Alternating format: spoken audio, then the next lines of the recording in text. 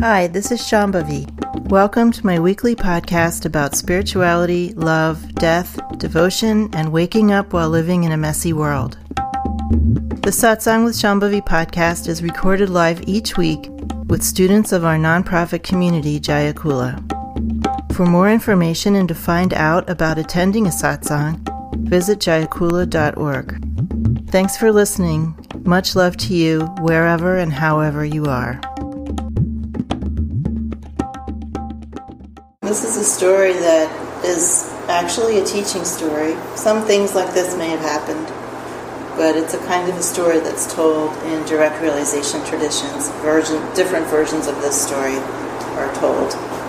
So here's one that I heard, one version of it. Some of you have heard me tell this before. There's a student of a teacher who's a direct realization teacher, a crazy wisdom teacher. I think this was told to me as this was a Taoist teacher, but you'll also hear stories like this in Dzogchen traditions and Tantrik traditions from India. So this is the Taoist version that I heard. And this student was very accomplished. He was the heart son of the teacher, of the guru, meaning the one who was inheriting supposedly all of the teacher's accomplishment, and would go on to teach after the teacher died. That's what it means, a heart son or a heart daughter. And so this student had never been to his teacher's house, ever. And one day the teacher invited him over for dinner. And the student was, oh my God, I've been studying with this teacher for 20 years and I've never had dinner at his house. And he was very, very excited. So he bought a gift and he got all dressed up. Went to the teacher's house and he knocked on the door. And he heard some weird sounds coming from inside, some shuffling and stumbling around. And the teacher sort of opened up the door a little bit and said, it's you! And he smelled alcohol in his teacher's breath and he was absolutely shocked. And then the teacher opened the door a little more and the whole place was just completely a mess. Like liquor bottles everywhere and stubbed out cigarettes and just a wreck. And the student just thought, oh my God, have I made a mistake? Have I been following the wrong teacher? I just can't believe that this is how my beloved guru lives. And then from in the back, in the kitchen, he saw a woman popping out. She was, back there making dinner. Hey, welcome. And, he was like, then that was it. He was just completely pissed off, thinking that his teacher just lied to him and tricked him. Now he thinks the teacher doesn't have any realization. And so he comes into the house, but he's just obviously in a state. And he's very, very angry. And the teacher just looks at him and doesn't say anymore. Just gives him the stare. And in a flash, it dawns on the student that this is the teacher's greatest lesson. What is the lesson? Not worry about the outer shell, but the teachings and the wisdom are more important than the active. That's the relative lesson. What's the absolute lesson?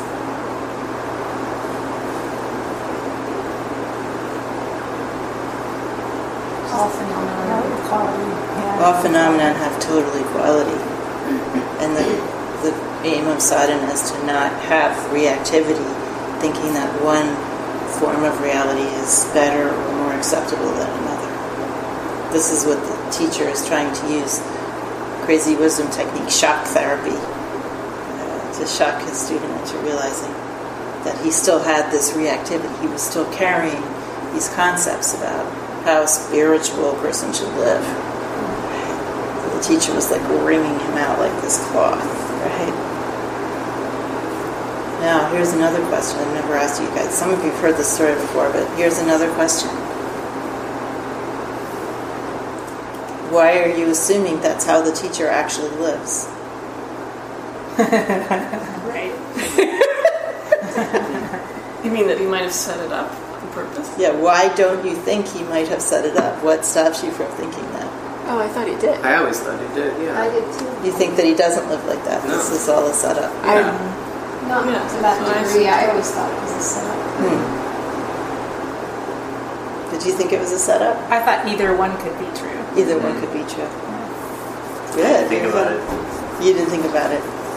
It seems like thinking it's a setup will trap the student again in the purity. I don't know if other people think so. Do you think that's true? I mean, there does seem to be like a natural desire or like a natural trajectory towards subtlety. Like when I think about Ma, you know, like she played with all these things. Like she would drink a puddle on the floor, but she also had extremely refined, beautiful taste too. So I think like, I don't know, depending on, you know, if the guru was like totally realized and didn't care at all and had total equanimous one-pointedness. But it does seem like there's like useful, I don't know, there are things that seem to be useful about, I don't know, being clean or not being intoxicated or whatever that people also naturally do at some point along the path. I feel like it's about possibilities, like kind of like feeling that anything is possible, and you know. That's why I thought it was both of those. So, what is the job of the teacher? To show you your limitations. That's one part of the job, yep. To show you your true nature. To show you your limitations, what's blocking you from discovering your real nature, and to show you your real nature. And what will the teacher do in order to show you those things? Anything. In this kind of tradition. So can you ever assume that you know why the teacher is doing something if you're trying to judge it on this level? No.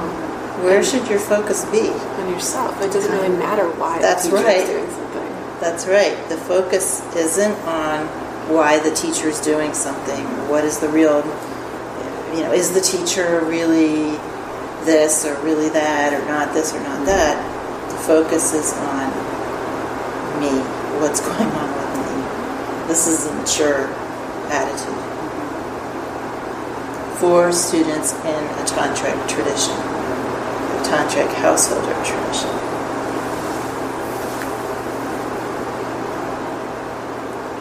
What are the limits of that? Dzongsar Khyentse Rinpoche says there's no limits, right?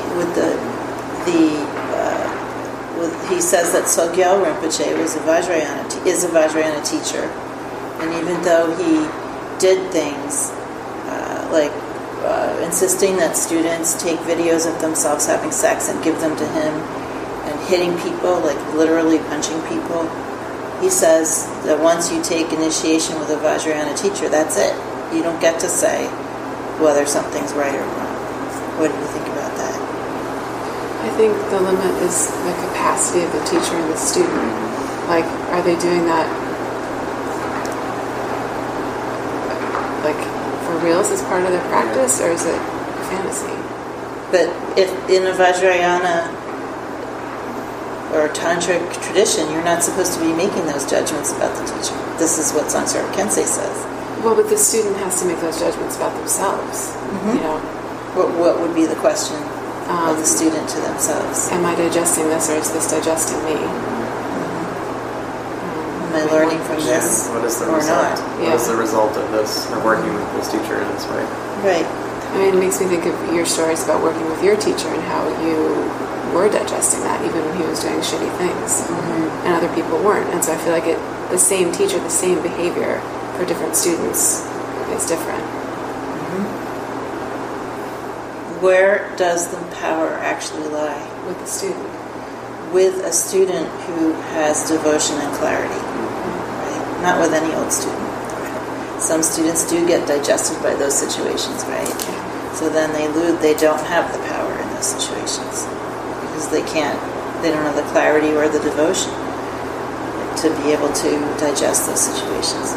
What is a devotion to? Oneself. What does devotion do? What is it to?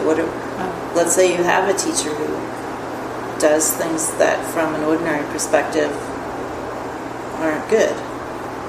And let's say for instance, the teacher, actually doesn't have the right to be a crazy wisdom teacher. There's teachers out there saying, I'm a crazy wisdom teacher, but they're not. And they're just like doing these things to, Sakyam Mipa Rinpoche. He's an ordinary meditation teacher. He's an upaya teacher. He's not a guru. He's calling himself a Vajrayana teacher. And he's sleeping with a lot of students and, pulling a lot of crap. So, what about that situation? Who could benefit from that? People who can. There might be some people who could benefit from that, right? But it would have to be the most extraordinary student, not the worst students. Right.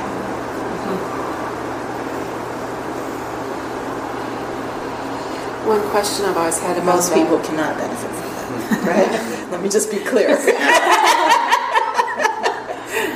One question I've always had about that story is kind of what the teacher had taught the student about their lineage, and did he lie to the student and say he That's was a celibate? very good point, and that's Was actually there getting to the next part of the quiz. Yeah. So if you're in a Vajrayana or Tantric tradition or direct realization tradition,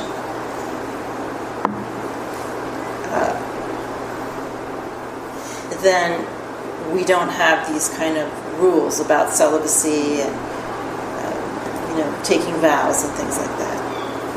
But what if your teacher is a monk? What if your teacher is a renunciate? What if your teacher is not in a Vajrayana lineage and is discovered breaking their own vows? What do you think about that? I think they're creating like a container with their vows for students to work within and to constantly be breaking that. It doesn't. I mean, if you're not in the context of the tantric type tradition, that foundation is important and useful for people. So I just don't feel like it doesn't seem fundamentally helpful. It seems more like lying. Yeah. Like they lie to themselves and getting themselves into that position. That that's not the right thing for them to be doing, and then to be teaching others some things. Pema Chodron in that article says that Chogyam Trungpa really was very insistent that she keep to her vows. And that just sounded good to me, that it was. What do you think, Charles?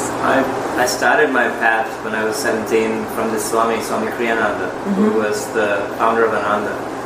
And so I idealized him. I saw him on TV for 6 months. And when I came to know that a bunch of scandals had already passed 5 years ago, 10 years ago, and he had said that he had consensual sex and whatnot, and the women wanted money, and all of that had been settled, it was still very heartbreaking for me.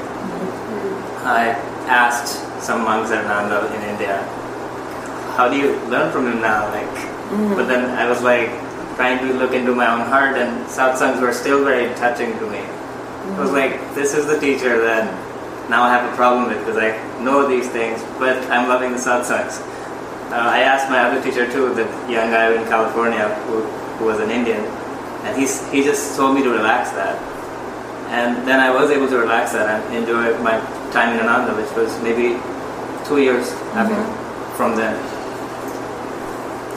But it's heartbreaking to see that the vows were broken. Any other thoughts about that? It feels like the teacher has to have integrity to something. So if they're breaking those vows, there could be some situation where they're having integrity to something else. Some sort of inner vow or something. But I don't know. Well, my feeling is that one should protect the integrity of one's tradition at all costs. Right? That if you're in a tradition where a certain external form of renunciation is required, or where taking certain kinds of vows is actually the foundation of the tradition, or doing nandra or something like that, that's your tradition, and as a teacher it's your job to faithfully represent that tradition, whatever it is. And that if you don't, you shouldn't be a teacher in that tradition. That's my opinion. Every tradition has integrity of some sort or another, based on something. It might not be vows and external renunciation, but it might be something else. Whatever it is, one should try to uphold that.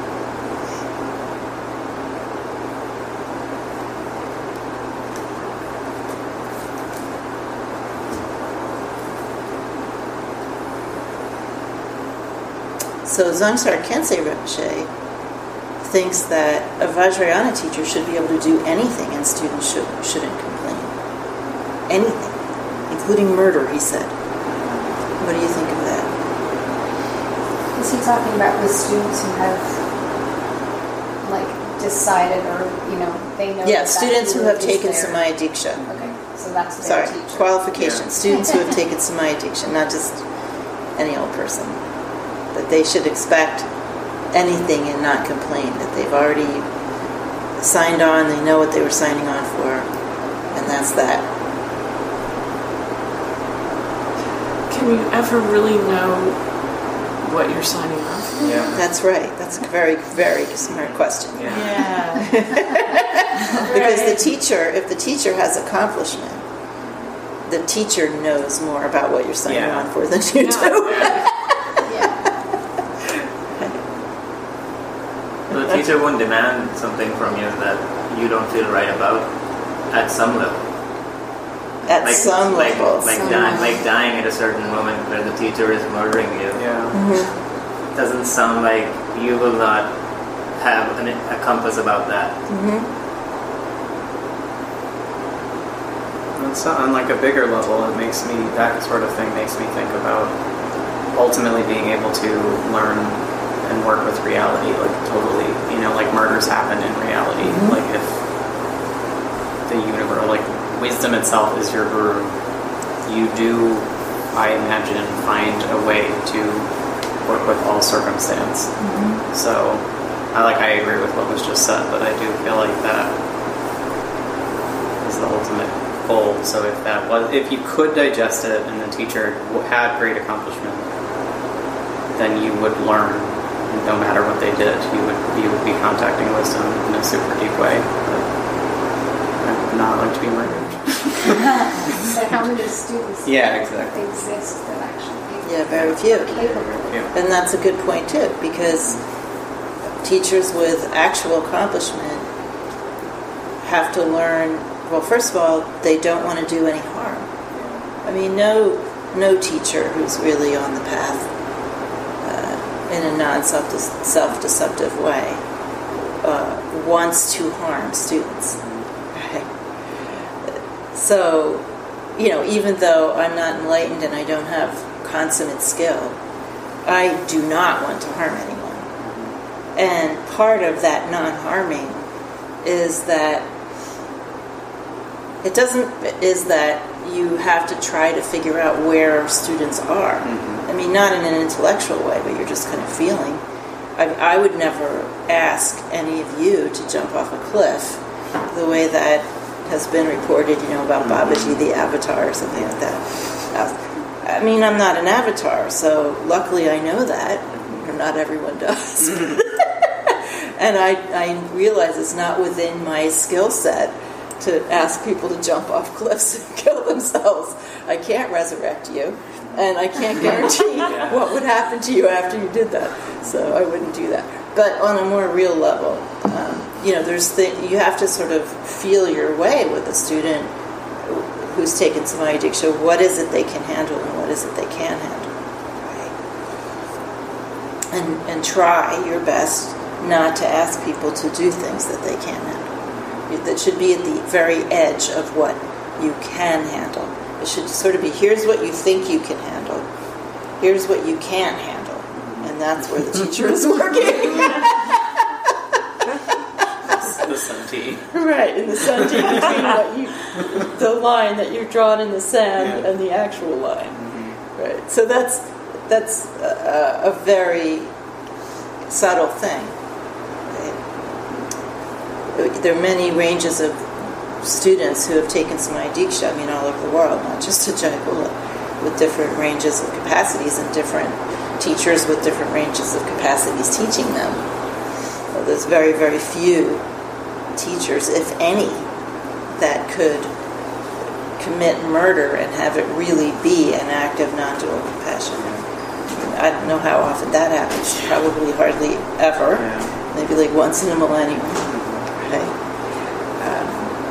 It feels like it's nearly impossible to even answer that kind of question unless you're that student in that relationship with that teacher. Right. Yeah. That's right. Or that teacher. That's right. Themselves. Or that teacher themselves. Yeah. Exactly. Right. But it's a good thought exercise because it helps us to understand what the student-teacher relationship actually is and what our role is, and to be, humble about that, and so that we can be discerning.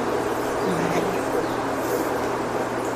Both teachers and students have to be discerning about what they want and what is something that they can do together and what is not what they can do together.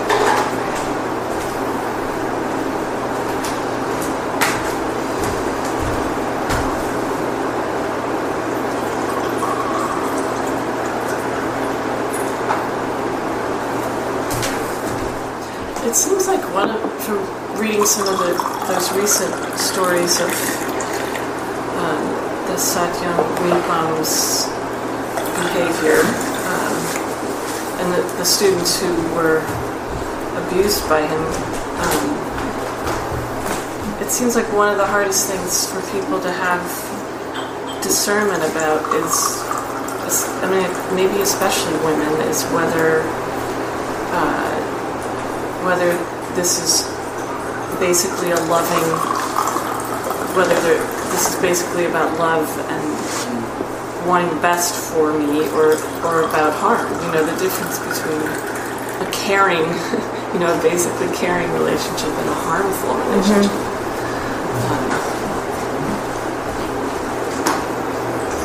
It's kind of amazing how hard it is to discern between those two. Discernment happens with all your senses, not just with your intellect. You can't treat it like a Chinese menu, with your like column A and column B of points. It's not like that. You have to be able to feel what's really going on between you and the teacher in order to really be discerning. I just, when you were talking, I was thinking about Ma's.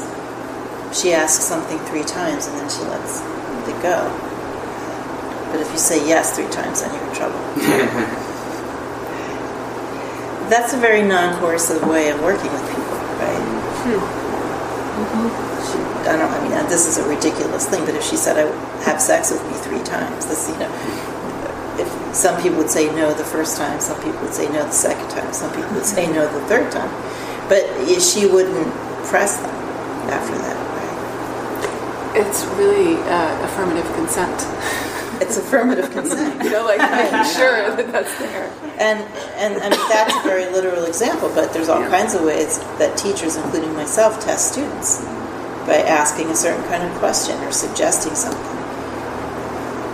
I often work by suggestion, as many of you know. If someone says yes but doesn't follow through, or says, I'll think about it, or says no, I don't really suggest again until some later date.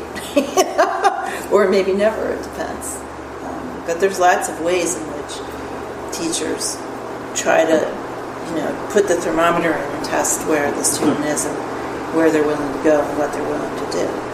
And I think a respectful teacher will not go any further than that if the answer is no.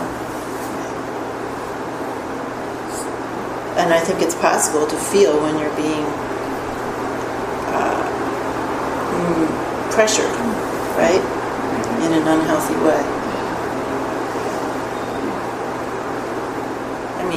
I don't know what the Sakyam did, but I can imagine if someone protested and then you start arguing with somebody. That's not a good sign.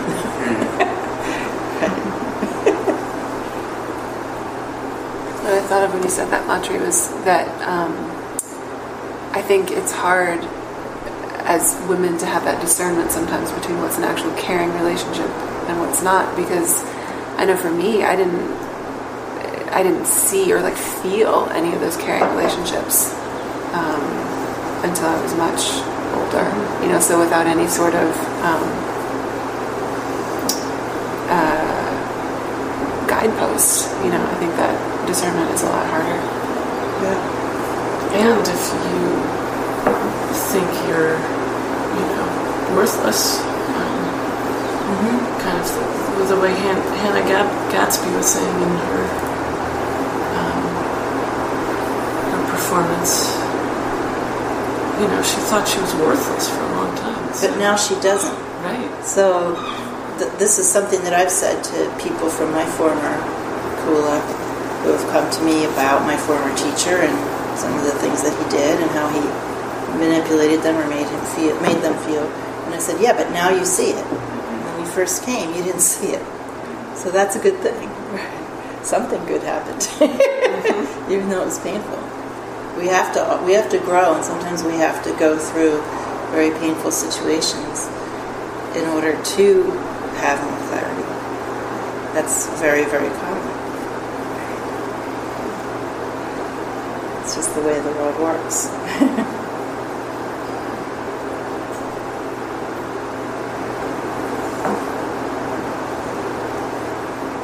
In fact, sometimes in the course of working with teachers, they'll put you in a very painful situation on purpose. Not only sexually manipulating you, but some other painful situation, so that you'll feel your real condition. Because this is a big problem when we have a lot of karmic fixation.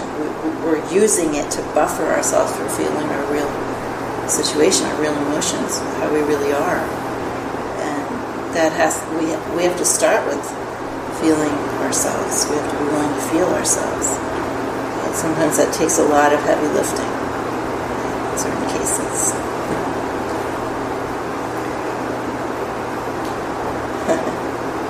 Is there anything else about this that you want to talk about? Going off of what Nirvana said too, I think the power imbalance, like when somebody has the robes and they have the thing and they have the song and dance around them, even if you don't feel worthless, like there is, for a lot of people, I think, some comfort in that. It's like, well, this person has power for a reason. Like a lot of people think that they're realized or that they're helping them in some way or whatever, and it's like without clarity or without, like being able to feel and see and touch in a discerning way, like what's really going on. I think it's just easier and easier when there's all these different dynamics at play and someone is kind of banking on that to manipulate people. So this is the relative experience, right? The absolute experience is that all of these circumstances are God. All of these circumstances are brought about as part of that play of waking up. So ultimately, there's really not anything to worry about. But of course, the process of worrying about it is part of our sadhana. That's part of how we play this game. But ultimately, every one of those circumstances has some wisdom in it or some benefit to it. How do we know that?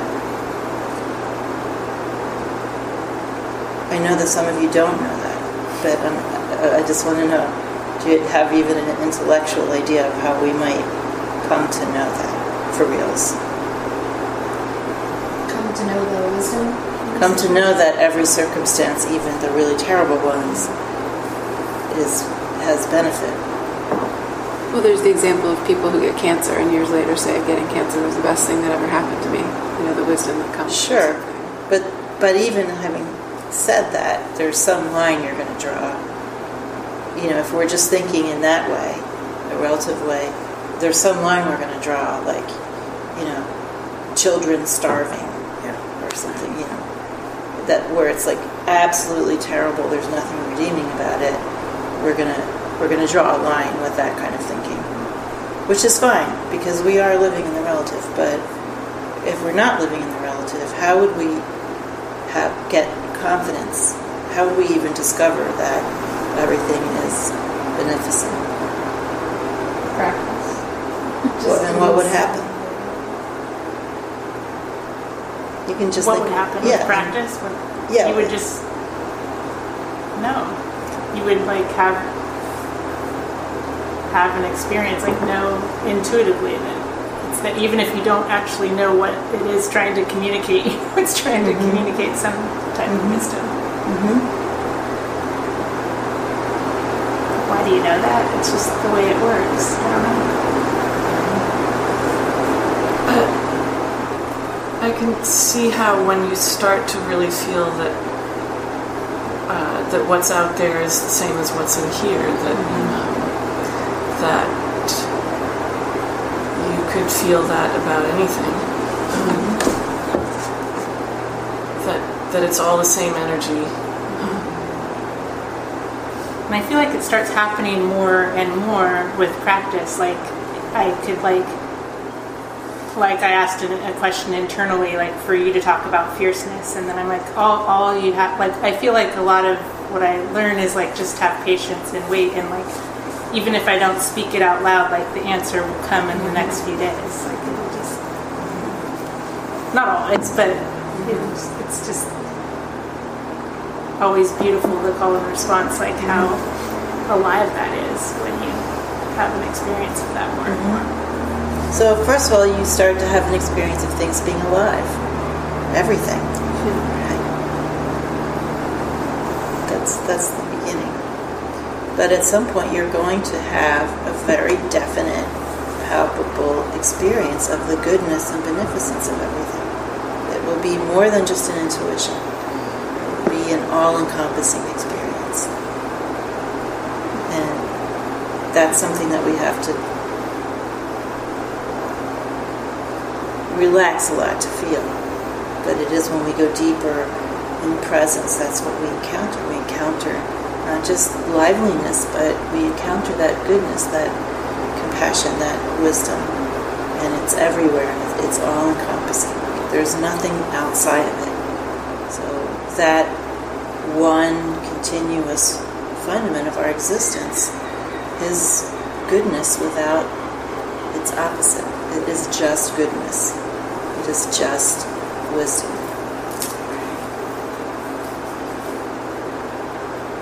So we need to have that experience, which starts with transmission and feeling the liveliness of things, and deepens and deepens as we go along in our practice. Even you can find it just in your practice in little bits. You can feel the goodness in yourself, right, in the center of your heart space. You can feel something like the generosity and basic goodness of transmission. When you're experiencing transmission, it doesn't feel questionable, like, oh, I don't know if this is good or not. This could be bad.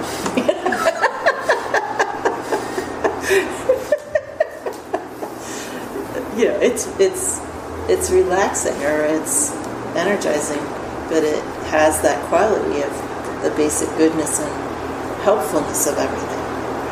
So you can try to make contact with that and recognize it. It's not enough to just have some sort of physical sensory experience. You have to recognize what it is you're experiencing.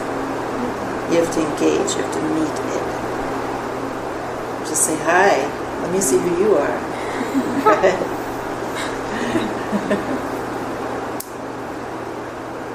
And then as counterintuitive, it's actually counterintuitive that babies being ripped from their moms could be made of wisdom and beneficence. But that's counterintuitive. And it takes a very long time, in my experience, to gain enough confidence in that experience of goodness to really have that be your base. At the same time that we don't stop feeling things like sorrow, right, or grief. When things happen that naturally cause grief and sorrow. We feel grief and sorrow at the movies. We We just have emotions. We will always have emotions. But you're just okay with it? Is that the difference? You're just okay with it. Okay. You're not trying to like fight it. And you're not trying to fight it, but you're not trying to accept it either. It's actually enjoyable. Sorrow is enjoyable? Sure. Okay. Oh, even in an ordinary way. That's true. Okay. If sorrow weren't enjoyable, you wouldn't be so sad. That's true. I'm not saying it's only enjoyable, but there's at least a kernel in there of enjoyment of all of our fixations. Otherwise, we wouldn't have them. Because we are creatures of enjoyment. Why are we creatures of enjoyment? Because it's quiz night. That's what God does. Because that's what Lord Shiva is doing, enjoying everything. So our own weird enjoyment of even things that feel bad is an echo or a key or a clue, right, to the nature of reality. Why, if everything is so terrible, why do we go to the movies and see more terrible things? Why do we pay to see babies kidnapped, babies fallen into drainage holes, babies abandoned, babies whatever? Why do we pay to see terrible things? This is a very odd thing. Like if you step back, if you have your like sort of ordinary view of things, murder is terrible, war is terrible, baby suffering is terrible, starvation is terrible, torture is terrible, etc., etc. All these things are just terrible, unredeemed, evil, horrible. Samsara, it's all about suffering. And then you plunk down your $9 at the movies to go see war and mayhem and destruction. Oh, this is fun. This isn't terrible. I mean, it is very, very weird. I never quite clocked that argument or that. Well, it's even like the Mahabharata. Like, you figure when it was a global story and people would story tell, like that, they didn't have movie theaters. They had someone telling them this graphic, heads being chopped off. But it's a story. But there's still enjoyment in the grossness or graphicness of things that are considered bad. If destruction of varying kinds is really terrible, it's just really terrible, why would we want to see more of it, even if it's just a story? Maybe it sort of relieves the tension somehow that we have in experiencing those things. But if we go to a theater, we get to watch it as a story, and that sort of releases some tension about it. It does seem like there's a way to feel it, though, to feel the enjoyment of misery and feel the enjoyment of pining and feel, it doesn't have to be mental. It's like, I actually feel the enjoyment aspect of being an asshole or being super... Oh yeah, being an asshole is very enjoyable. Yeah, like you can really feel it. Yearning is enjoyable. Yeah, everything is enjoyable. I feel like there are some things that maybe just I'm not able to digest it that I don't like to see. Like I was watching something and like this guy's eyes got sliced with this knife like right across the front, and like just like really violent action movies. Like some of it I don't like to see because I don't want the images going through my head again and again. Yeah, I hate that. In that sense, or like those like super gory zombie movies with like guts coming out everywhere, but I it's just like think those are funny. they're a lot of times. But have you seen a super hardcore one? Magic, could you take this? No, he's like those Do you want it things are wet funny, again, or but no? they're really things I don't like to watch. Like I could never watch the show The Wire. I watched like part of it, and it was too real to me. Like seeing them recruit 9-year-old boys and having the boys go up to someone and point blank shoot somebody in the head in a grocery store. Like that stuff actually happens, and I just didn't want to watch it. Well, my favorite example is the World Trade Towers getting bombed. It was televised. Yeah, everyone stopped everything and watched it. Again And again and again. I mean, Just there's horror What and about that? fascination. And car crashes on the road. Because it had this incredibly aesthetic component, Yeah. Definitely. right? It was like theater on a massive scale.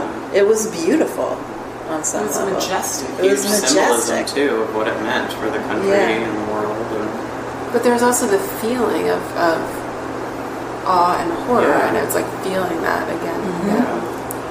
And a little So bit it's not just the unbelievable. movies, it's not just when it's a story.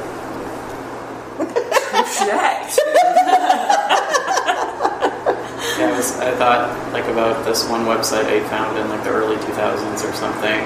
I was like, are there any people that really just choose to never watch those types of things? And there was one really Christian, like super fundamentalist Christian website that was like reviews of these movies just so Christians wouldn't accidentally take their children to them.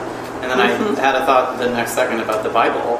And it's like, instead of watching these horrible movies, read the Bible. It's like, wait a minute. It's worse than the Mahabharata. Like, that's what they're directing everyone to. I occasionally watch footage from the tsunami in Japan. Right. It's absolutely beautiful and fascinating. And like awesome. Like it's just that classical feeling of awe, like at what our world is capable of. Yeah. Or volcanoes. Yeah. God. Natural disasters, for sure. And in an ordinary way too, I feel like because I don't feel like I have this enlightened connection to these things, but I have been trying to just like grok the fact with like the Trump administration, like this is what is happening. It is the way it is. Like I spent decades in opposition to it, as if that did anything for it not to just fundamentally have been created by reality in some way. Wait, could you repeat that? I just feel like it's like the fundamental isness of the way things are, no matter how we feel about them, or if everybody was capable of rallying against them and changing them, like sometimes I feel like it's kind of good to feel powerless because you have to just deal with the fact that that is the way it is right now, and one person can't really do enough to change it or fix it or whatever, and it's like you really just have to be in awe of how much struggle and strife and misery there is, and wonder about it. No matter how much you're pushing it away, but this is wrong and bad and I can't handle it, or I refuse to acknowledge that it is happening on some level. I feel like people do that. On the other hand, that's true, and it's good to, we all are relatively powerless. On the other hand, a single person with a lot of realization can affect a lot of change. I mean, not change like in this, we're progressing up the ladder of change, but there is change. There's constant change, and it goes in a certain way. And if we all do a lot of practice and realize we can be real actors, players, rather than, as Lakshmanji said, we can be players rather than the played. And that's a lot of fun, and it's also very fulfilling to be able to help people be more free.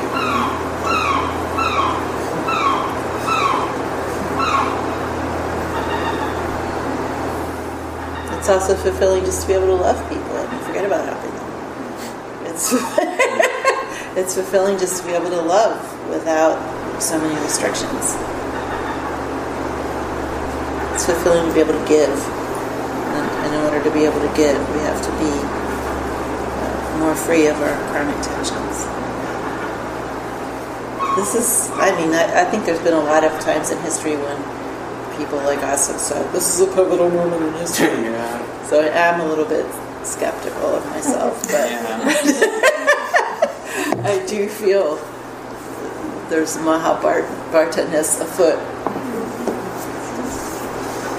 We do have social media too, which I feel like has really, really changed like the visibility of certain things and the instantaneousness of things. Like that in and of itself has created a different feeling, versus like getting the newspaper on a Sunday and being like, so many more people can be reporting so many more things and be aware of it.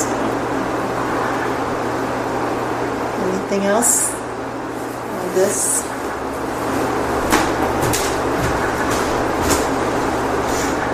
Can one get desensitized by watching violence on TV? Like I watched a lot of Game of Thrones in the last 3 weeks, I think.